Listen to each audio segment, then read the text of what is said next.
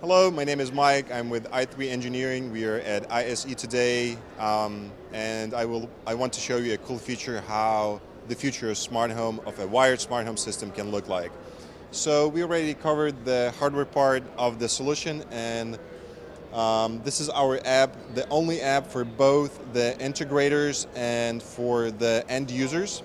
And thanks to it, you can easily configure our controllers. So how it works, you can go to Menu, Device Manager. It can search and show you all of the controllers it can see in a range.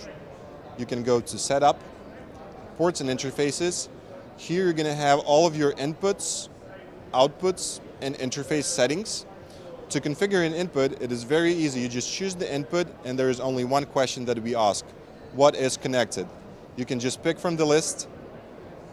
You can also specify the room where it's located, give it a name, also have some additional settings for fine-tuning. You do the same for all of the inputs. Then you go to outputs. With the same principle, you choose the output. Again, only one question, what is connected? And you just choose from the list. This is all you have to do to configure a wired smart home today. After you do that, the system is ready to use, and you can control it right away from the app. And also we do have an automation engine which allows you to create all of the roles and do it like, for example, you can want to control with this light switch. You choose what light you want to control or two.